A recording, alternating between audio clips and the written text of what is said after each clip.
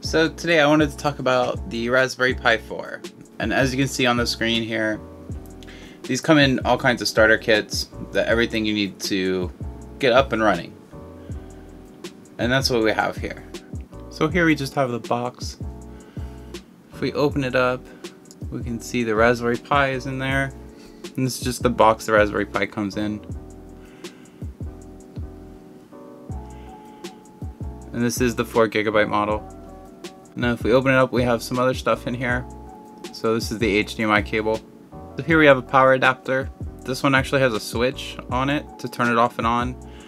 But if I look on the back here, it's just like a 3.5 amp power adapter. So nothing extremely special, but it should be enough. Next up, we have just like a little case. You can put the Raspberry Pi in it, so you just don't have exposed PCB. And we have some other stuff here. So this is just the SD card reader. It's got USB on one side, USB-C on another side. And this is just to put your installation on the micro SD card.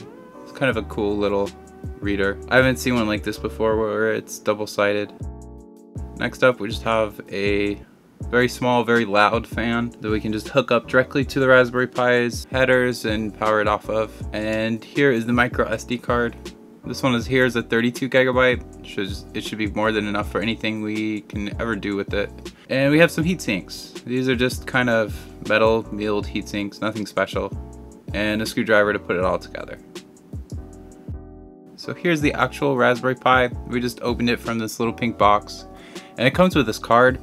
And it says on the card, like, you know, put it on the card and then put it on the desk. I guess they don't want you to put the bare PCB on the desk. They want you to put it on this card.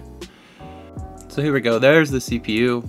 So it's like a 1.5 gigahertz quad core. It's pretty cool. There's your RAM IC. So like I said, this is the 4GB module. You got two USB 2.0, two 3.0. And on this new Raspberry Pi, they actually changed the HDMI. So now we have like mini HDMI or micro HDMI. It's the annoying one that always breaks. So that's cool. I mean, there's two of them, so I guess it's better than before. Just the connector always has issues whenever I have something like this. And of course the power is Type C, USB Type C for your power. And that's pretty much that. We put our SD card on the bottom. Here's your micro SD card reader. So you got USB on one side, USB Type C on the other. We just put it on this side like this. It's a cool little reader. Haven't seen one like this before. And then we're just gonna plug it in the computer. Okay, so for this next step, we basically want to put a operating system on the SD card. So that way the Raspberry Pi has something to boot from. Now there's like tons of actual OSs that'll work with the Raspberry Pi, Fedora, Kali Linux. I think there's even a Windows IoT that'll work. But I'm just gonna use this one. It's Raspberrian. It's the one that the people that make Raspberry Pi produce. So we're just gonna download this, and it's gonna be in a zip file. Here's the zip file here, and basically it's just an IMG file. So I'm gonna use Rufus, select the SD card, select the image, make sure it defaults to FAT32, it should, and then just hit start.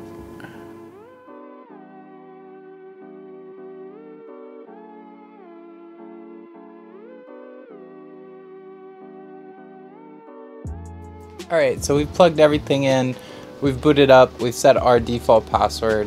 So the first thing we really need to do is update this Raspberry Pi. So in order to do that, you just open up a terminal window, type sudo apt-get update. And assuming you have internet connection, it'll just go ahead and update everything.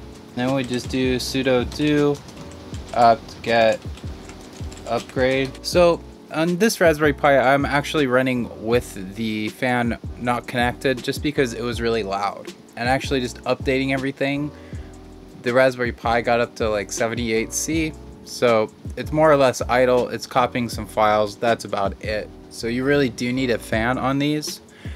But the majority of fans that I've seen for these are just straight up voltage fans, there's no PWM. And these small fans are really loud and annoying. So I'm gonna go ahead and show you how loud these things are.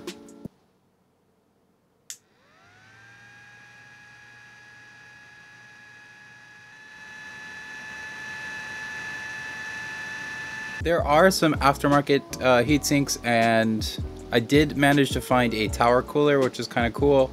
There seems to only be like one company making these, and it's basically just like a little CPU tower cooler. But that's pretty much just the Raspberry Pi 4, how to set it up, what it is. A lot of people use these things for network devices. With the changes with the Raspberry Pi 4, you can actually use these as like desktop replacements for most users. So like if you just browse the web, you know, check your email, stuff like that, these new Raspberry Pi 4s are perfectly capable of doing all of that. And there's just endless ways to use these things, and they're just generally pretty cool. Thank you for watching the video, and until next time.